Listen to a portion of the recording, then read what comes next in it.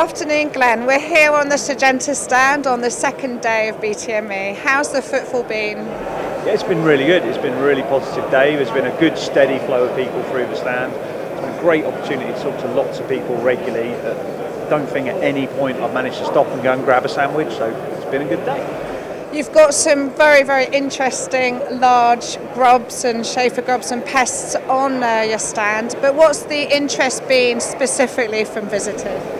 Yeah, we've had a lot of questions about our emergency approval process that we're going through at the moment. We're looking to bring a product to market in the spring. The process is going well. Been amazed how many people are being impacted by these chafer grubs. Fortunately, they're not all this size.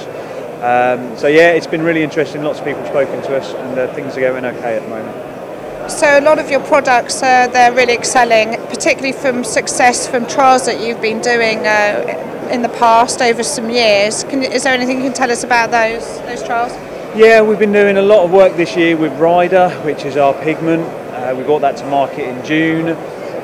Lots and lots of trial work been going on that, been proving really successful, some really exciting opportunities to start managing light, a bit of stress mitigation, really helping in our disease program, some exciting stuff coming out of the trials. We've been talking to a lot of people about that this week. It's been really good.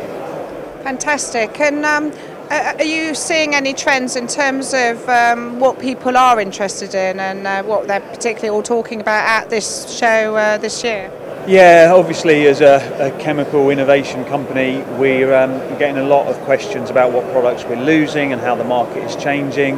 There's been a large interest in what products we're bringing to the market.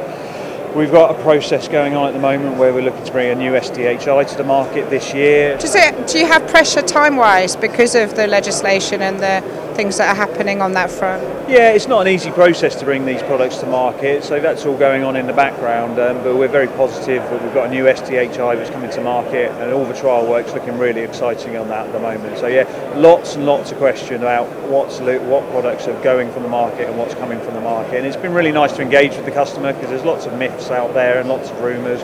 Actually, it's quite a positive story. We've got some good products coming to market.